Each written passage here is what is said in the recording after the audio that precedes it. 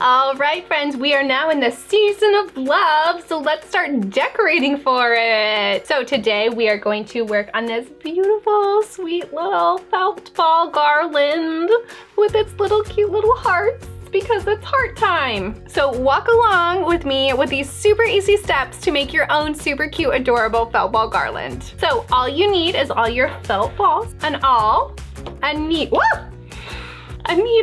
that we're not throwing around our needles. I like to get the needles with the wide-eyed because it just helps string the thick twine, which is our next thing we need is twine and some pliers. So I am using a 4-foot long piece of twine, but normally I do all of my garlands in 6 feet length, but I mean, let's be real, like my arms are so long for video that I can only hold and you can only see so much, so 4 feet it is for today. All right, so the first thing we're gonna do is we're gonna take one end of our twine and we're gonna tie a little loop. So I'm literally making a loop with my fingers and then we're just gonna tie a knot at the end. Make it a little bit longer. Woo! Okay, I'm gonna do that first and then this is just kind of like our end here. I always like putting little loops at the end. It just makes it perfect for hanging wherever you're doing that. If you're using nails, tacks, whatever. It's just nice to have a little loop at the end. Plus it's a nice little stopper point for your felt balls so they're never gonna just slide off the end. Next thing we're gonna do is we're gonna grab our needle. I use a large-eyed needle here. The twine is pretty thick, so it makes it easier to thread when you have more of a nice big hole to thread it through. I'm gonna go ahead and thread that through, make a little tail.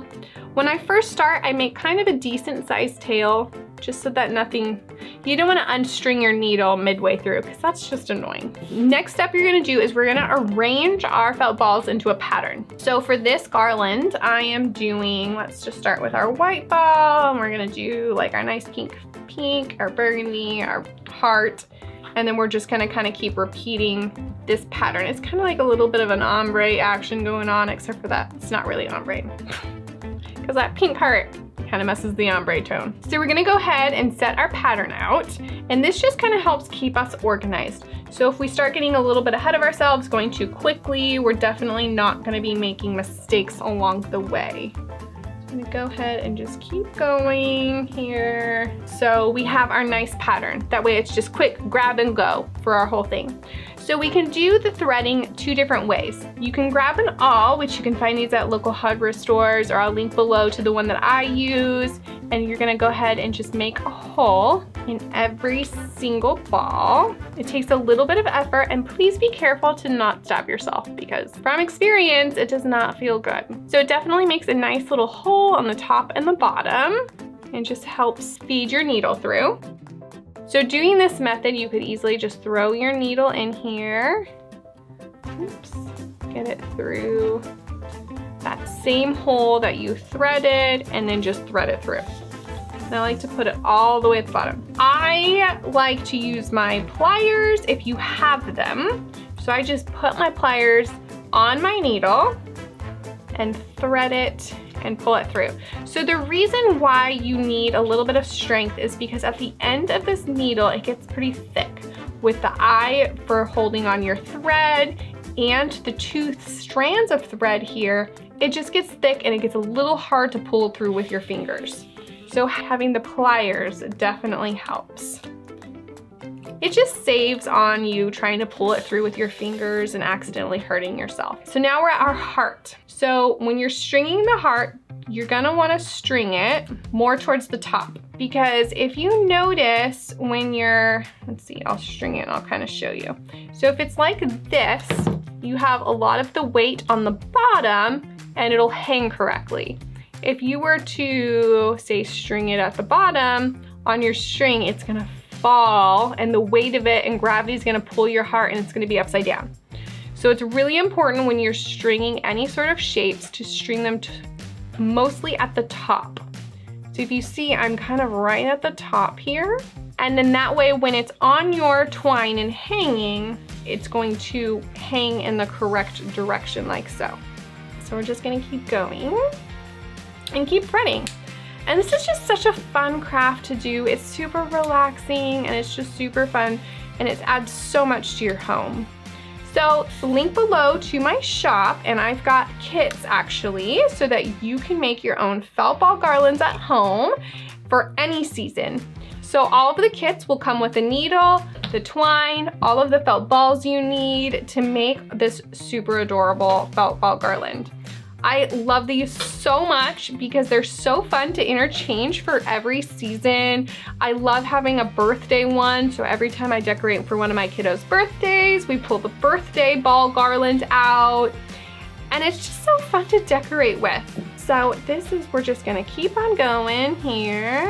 And then at the end, I'm gonna show you the way I store these.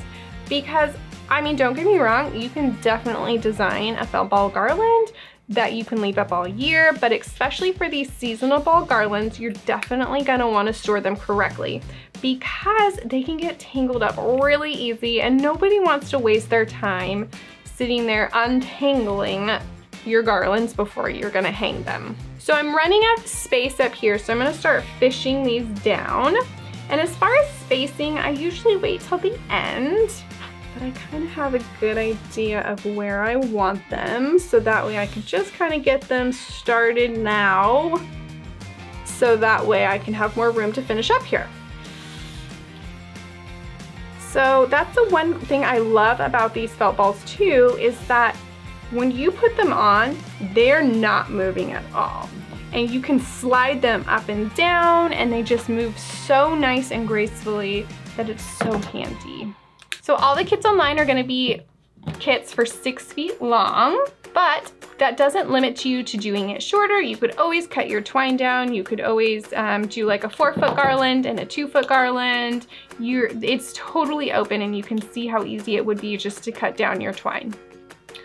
Let's pull out our tail here. So that was all of them. We're gonna go ahead, now that we have all of our balls on, we're gonna go ahead and make another loop on this end to close it off. Let's see, there we go. And so now we're gonna go ahead and finish spacing this out. I like to hang it on the wall sometimes. That helps to just like see exactly where everything is. So like for instance on this side it's totally at the bottom, so I would shift everything down. But that's the fun part, you can just fuss and fuss until it's in the perfect direction and the way you like it. But, whoop, ta-da! All right, let me go over the trick on how to store these. Because this is a seasonal felt ball garland, you may not want to leave it out all year long, unless you're going into a cute little nursery, which is another great idea. So to store this, the best way to do it is to slide all of your felt balls all the way to one side. And you can see how easy it is to adjust. So once you're ready to decorate again, how easy it is to just move them right back into place. We're gonna just smush all of them to one side. And just go ahead and twirl them up. And the way I like to store them is I just wrap up this end piece. And then I use, depending on the size of your garland, this is a quart size bag, which is like perfect for this. But if it's a little bit bigger of a garland, you might need a, what is this, the gallon size bag. But I just toss this in my bag here, and then this helps eliminate all of those little tangles that are bound to happen. But you just throw that in there, seal it, and then you know it's also safe from the elements depending on where you're storing it. It's not gonna get tangled and it's ready to go for next year. If you found that helpful, or if you can't wait to make your own Valentine's Day felt ball garland, please comment below and let me know. I can't wait to see all of the felt ball garlands that you're gonna make. Please tag me if you're on Instagram at the Hardwood Forest, and be sure to like and subscribe and hang out with me, and let's do all the fun felt crafts that we can together, because let's be friends and have some fun and make some stuff together. Thank you so much for joining me today, and check out my other Valentine's Day crafts that are coming up next.